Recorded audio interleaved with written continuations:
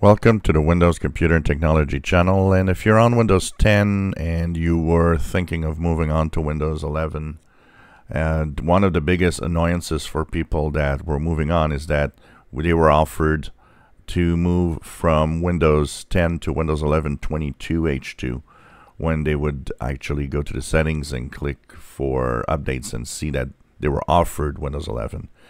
So this meant that you had to go to Windows 11 22H2 and then you had to apply the update for 23H2 if it was offered, and for some people it was not offered.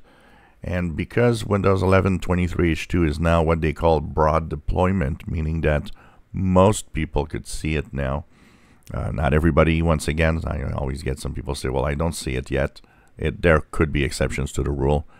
But if you're on Windows 10 and do want to move on eventually to Windows 11, the latest version, Microsoft made a change on the server side of their updates, which means that if you go to your Windows 10 machine and see the Windows 11 upgrade, it will now move you to 23H2 directly without having to go to 22H2.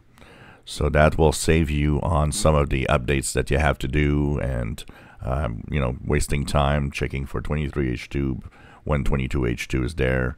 So it's kind of a quicker way to move from Windows 10 to Windows 11.